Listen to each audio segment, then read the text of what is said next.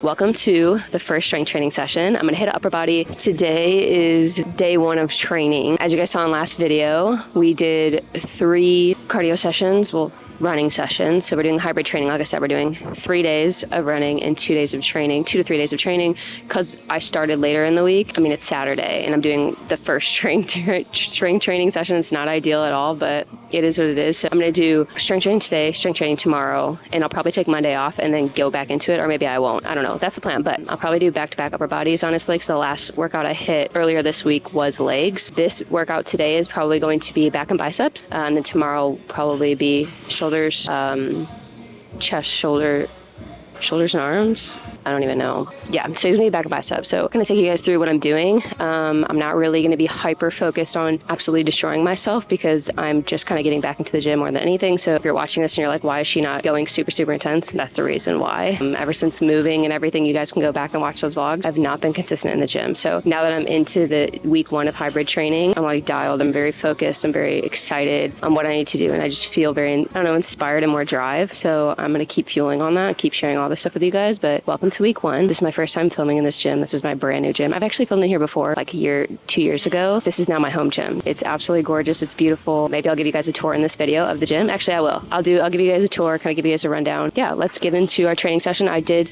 start by warming up with 5 minutes on the Stairmaster at about level 5 to get my heart rate going. And right when I got on the Stairmaster, my cardio was like, I felt good because I've been running. If you guys enjoyed last running video, let's get into a back and bicep workout.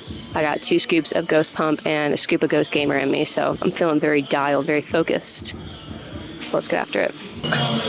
Okay, so I'm gonna be starting with just some like lat pullovers, just to warm up more than anything. I haven't been in the gym in a minute. I'm just excited to be here, honestly. Just excited to be here more than anything. But it is a little weird filming here because I'm not used to filming here, so but we'll get used to it. Gotta force yourself into it, right? So just super light, more than anything, just getting the body moving.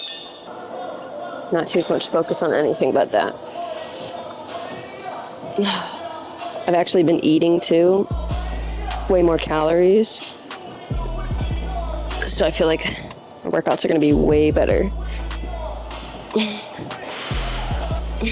That feels really good. Like super smooth, super easy, good weight. I'll probably do like 3 sets just to warm up and then go into like probably lat pull downs, or there's this machine over here I really like, so we'll see. But that actually feels really good. Also, ever since I started running, I know I've only ran 30 minutes total, but I already feel so much hungrier. I've just been eating more.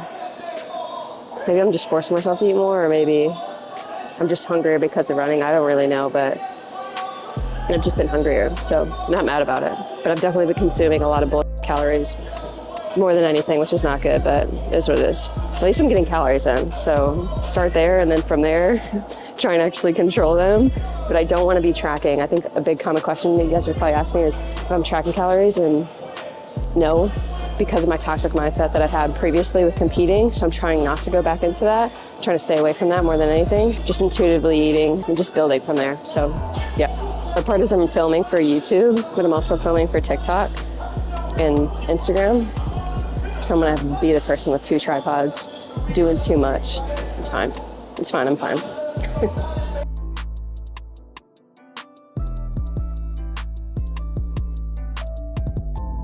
Am I in your way? No, not at all. I want to make sure if I come here, I'm... Yeah, no, yeah, you're good. I'm done with it. You're good.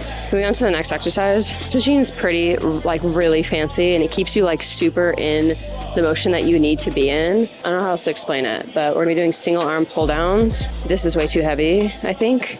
I don't remember what I had last time. What is this, 25s? No, actually, maybe this is good. We'll start with this. Go from there. I was just gonna clip this to my headband. Or should I clip it? Just to make sure. It's this weight. Who is sitting here? Some tall motherfucker. That just seems too far. Short girl vibes. Am I high enough? I should be good. Biggest thing here is just moving slow and controlled. So many of you guys are always just moving way too fast. Just slow down. Focus on the muscle you're supposed to be pulling with. And just yank the weight, guys. Have a purpose. And typically with movements like this too, make sure you're taking a break in between arms, especially if you're doing single arm or single leg stuff or whatever. Like you're doing split squats and you're holding on, you need to reset before going into the next arm. A lot of times you see people go from 1 to 1 take a second, reset, then go to the next arm, because sometimes you'll see you're already tired going into the next arm, and then that next arm is just lacking as much energy because you just went right from one arm to the other. So that's just a personal tip. Also, this is the Young LA. These sold out so fast, but there's new ones coming out this month, April 30th. So be ready for those really pretty colors like lilac, yellow, some gorgeous colors. I haven't gotten them in yet. They'll be in next week, and I'll show you guys more compression tops. They're slightly different than the first round of compression tops they dropped, so we'll see how they feel. Because the first round of compressions I liked, but they were too tight in my armpits.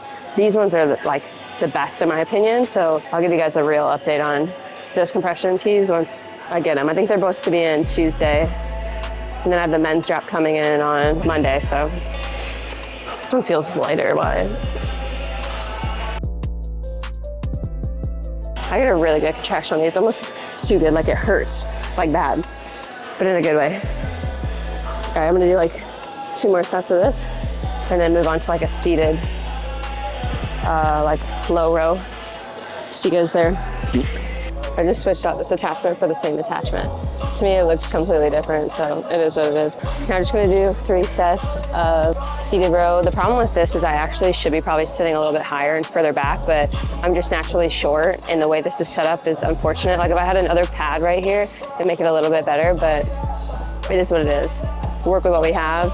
At the old gym, we would always put another pad here just because I'm so short to give me more distance between. Because if I'm like as far back as I can, it's almost like at the breaker, unfortunately. But with this attachment, it should be okay. So, like I said, I'm not going super crazy. I'm just doing what I can. Like, look, full extension, I'm almost at the...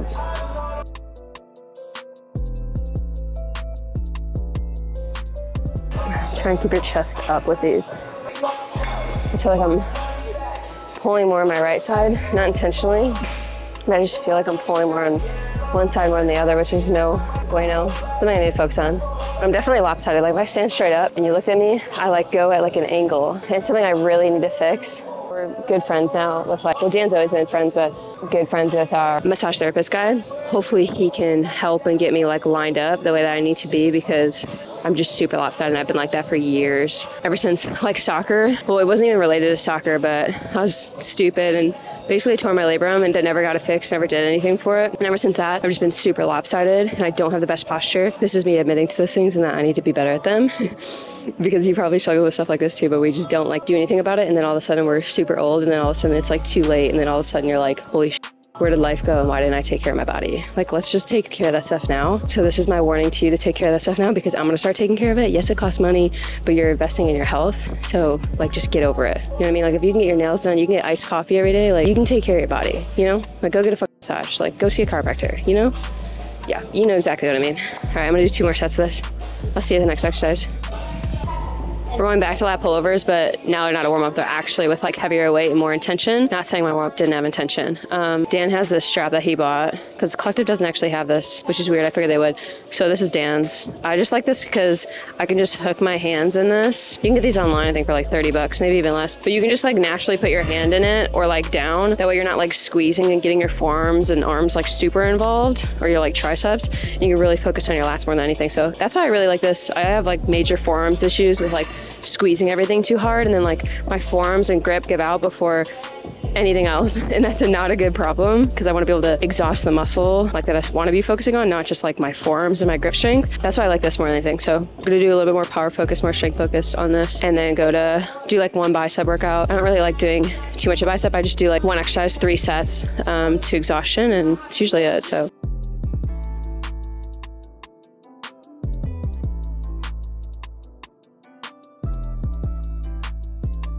I can definitely go heavier, so I just went up, but overall feels pretty good. Can't complain.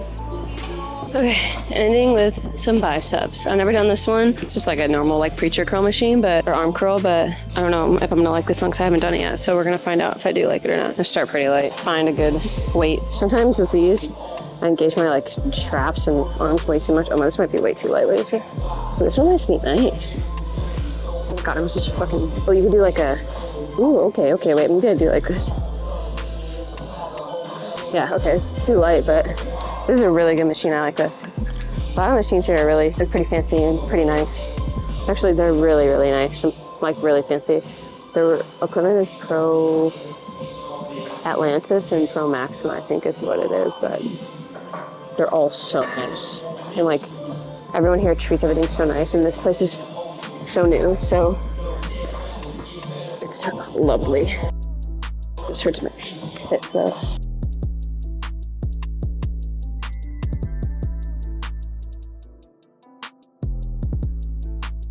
That's really good. It really keeps it focused on my bicep. Like, I really like this machine a lot. I might be able to go up, we'll see. Just let the blood flow. Yeah, I like this machine a lot. Because normally you like feel restricted right here. I like how my legs can come like all the way through. And this isn't as like huge, and it's not like at this like straight incline. It's at like perfect incline. Yeah, I like this. I'm gonna finish up with this, do a few sets here, and then I'll give you guys a little brief rundown of the gym because it's so dope. Yeah, after that, we'll see you at the next training session tomorrow. I'm gonna give you guys a quick rundown of the gym. We gotta head out of here because Dan's got tennis, but where I'm at, you walk in and there's a massive turf area with cardio and like powerlifting, all of that. So let me show you guys. There's the whole turf area. So pretty. There's SHAWTIES outside. Then you have all these weightlifting platforms. And then it goes into dumbbell section, all custom dumbbells. A K for Kayla. Then you have all of your benches over here, weight training. There's like hypervolts over there as well that you can use, which is sick. They're just like charging all the time. And then here's more like strength training area. Everything is just so nice. Like, it's 4 p.m. on a Saturday, and this is what it looks like in here. That's why I love this gym so much. And the entrance is over there. And then upstairs, there's like a podcast room, there's offices for the owners, everything. And then you go through these doors, and we're gonna have more like private areas where you can work, private gym area, locker rooms, everything. I know it's dark, just get over it. It'll adjust here in a second. Okay, so here's a private training room. This is where I was recording in the beginning.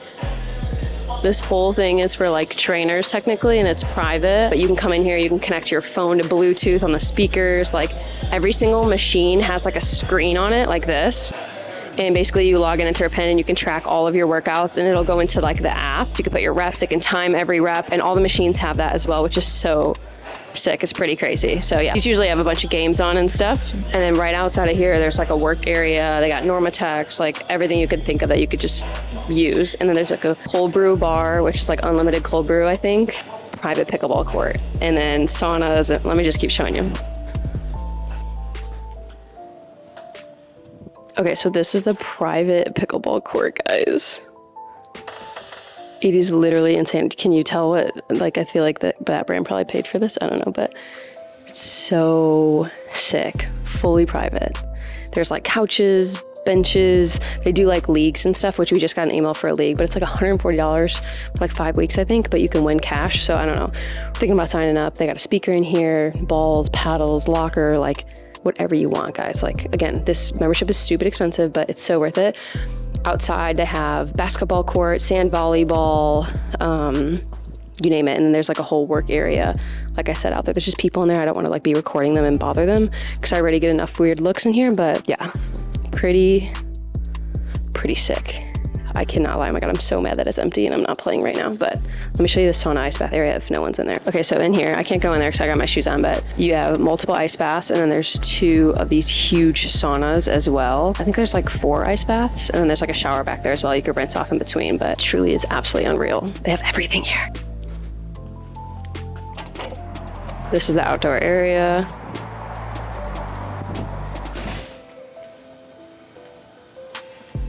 Basically everything. I don't want to get in too many people's space, but the locker room has like anything you think of it. Deodorant, tampons, Dyson air blow dryers, like everything. It's freaking crazy. But all right, I will see you guys at tomorrow's training session. What's going on, guys? Here is a look at the last day of strength training. Here's the fit. Ready to get into it. Super excited to kind of finish the week off strong. This is Sunday.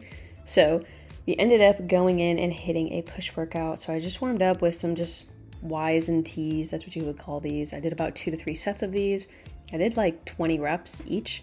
Then I saw my friend who introduced me to the soccer league, and I was talking to him and how I'm gonna play in one of the games this week. Then I went into a heavier set of dumbbell lateral raises. So I definitely needed to pause at the top a little bit more here. I was moving a little bit fast, but again, today's focus throughout this whole week is just kind of getting back into it not overdoing it, not putting too much pressure on myself, but just showing up.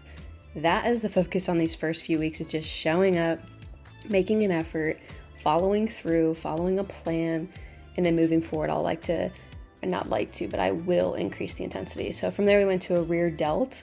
So there's not really structure here. I'm just kind of showing up. That's the biggest thing. So went to a rear delt movement. My neck actually was kind of bothering me after this, but moral of the story, don't neglect your rear delts. Make sure that you're targeting them properly, because a lot of people are targeting more their back than they are their rear delts. So if you can have someone kind of tap on that muscle, I promise it'll help a lot. Then from that, I went to just one single chest movement. This machine actually felt really good. I probably needed to move the seat a little bit now that I'm watching back on this, but maybe it was okay. I just tend to be a little bit naturally lopsided, and that's just me, like I said previously in the video. And then from here, went into a shoulder press movement. Started super light. I think I only went up to 25 pounds, but this whole set I just used 20 pounds. The next two sets I went up to 25 pounds. Like I said, not pushing it, but just showing up, focusing on tempo, pushing weight in general, and not hyper fixating on what do I look like? Am I pushing enough weight? Where's my strength at? Like, oh my God, I lost so much strength. No, I'm just showing up, like I said, and I'll just keep saying it. Then went into a lying down skull crusher. I really do like doing these. Some people struggle because they don't have the best shoulder or elbow mobility or wrist mobility, but I really do like this movement. So if you've never tried this before, I would highly recommend it. And yeah, that was pretty much it. Nothing crazy. This is what we're looking like at the end of week 1 of hybrid training. 3 runs at 10 minutes and 3 strength training sessions. I'm feeling great.